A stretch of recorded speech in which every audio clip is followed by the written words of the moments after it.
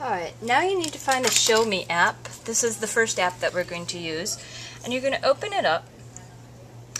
And the ShowMe app actually allows you to record while you are drawing. So the first thing you're going to need to do is to find your picture. So if you look at the icon right here where it says add a picture, you're going to choose your photo that you already have on your camera roll.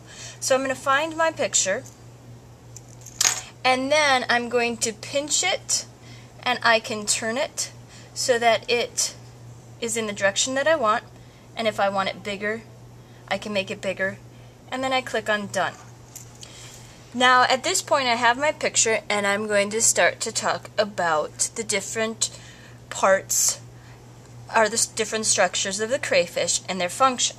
So the child will hit the recording button and they will start to record, and on the bottom you can see where it has started to record. They will pick what color they want to draw in. So for example, these are the pincers.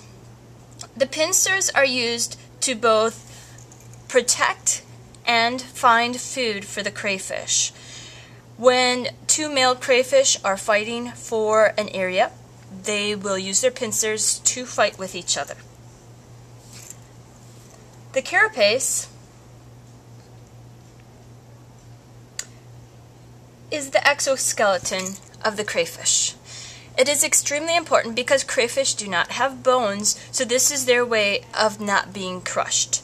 So the child would continue to record what they want. If they need to erase, they can clear the whole whiteboard, or they can just use the eraser and they can erase what they have written.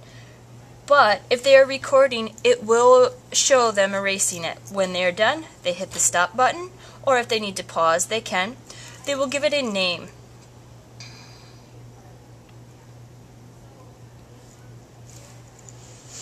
And then they have two choices. They can keep it personal or they can make it public. For right now, I'm going to choose personal. And then they need to put in a description.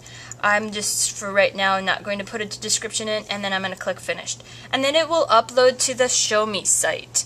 And in the ShowMe site, you can actually capture these and bring them back into a website. I've brought them into voice threads and so forth, and basically compile all that the children have done.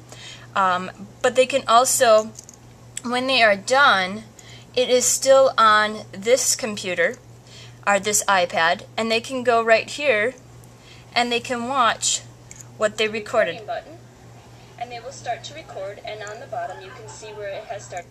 So this is a great free app that allows children to explain their thinking in a way that other people are able to access what they think, what they know, and it's very interactive.